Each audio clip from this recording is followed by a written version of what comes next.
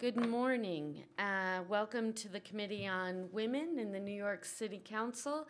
Today is April 23rd, 2018. My name is Helen Rosenthal, and I have the honor of chairing this committee. I want to welcome my colleagues, Majority Leader Lori Cumbo, the ever wonderful Majority Leader Lori Cumbo, my colleague from the Bronx and Manhattan, Diana Ayala, and from Ayala, and from Brooklyn. Most days.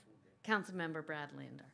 Earlier this month, the council passed the Stop Sexual Harassment in New York City Act, a package of bills aimed at addressing, preventing, and changing the culture around sexual harassment in the workplace.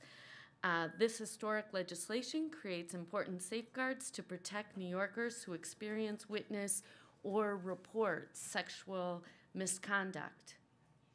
This pre-considered intro, which we're looking at today, currently filed under T 2018-1794, makes technical corrections to that package. Specifically, it amends Intro 612A to clarify that the Department of Citywide Administrative Services is responsible for approving the sexual harassment training to be used by city agencies, and amends Intro 664A to clarify the deadline by which the climate surveys must be made available. I'd like to thank the council staff, as always, for their meticulous attention to detail and for your ongoing work on this package. And I'd also like to take this opportunity to again thank Speaker Corey Johnson for his leadership and support in stewarding this package of legislation.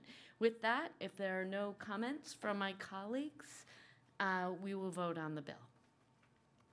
William Martin, Committee Clerk, roll call vote, Committee on Women. Preconsidered introduction, Chair Rosenthal.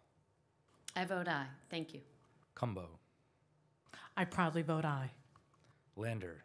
Aye. Ayala. Aye. By a vote of 4 in the affirmative, 0 in the negative, and no abstention, item has been adopted by the committee. Thank you all. This hearing is closed.